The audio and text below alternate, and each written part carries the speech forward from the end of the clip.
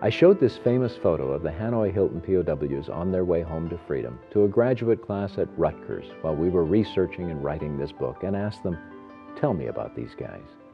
After a few minutes of the typical guessing, a young black foreign student raised her hand and said quietly, "They look like prisoners who've won their freedom." I was stunned by her perceptive analysis, but of course she was right. These POWs won their freedom with just their brains and their tin cups. The lessons in this book can help any resource-strapped group of people who are willing to commit to these principles achieve their mission.